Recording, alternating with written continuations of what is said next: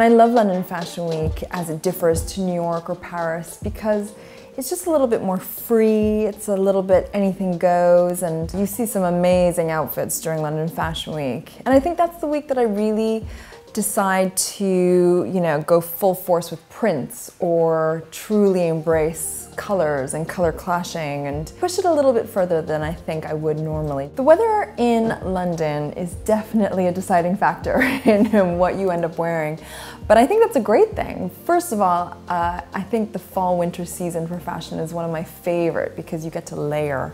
And my coat closet is unlike, you know, any other bit of my wardrobe. It is sort of bursting at the seams because I love investing in a good coat. So I love that the weather gets a little bit colder, a little bit mistier during London Fashion Week, and all those great coats that we've invested in for the new season can come out and play. The key accessory that I can't live without is a really great bag. I'm thinking about the amazing Sylvie from Gucci, or lots of the J.W. Anderson ones with fantastic hardware. But a great bag that has a lot of storage space is a must. London definitely has a great nightlife, and I think Saint Laurent is sort of the master of that, you know, nightclub dress look right now.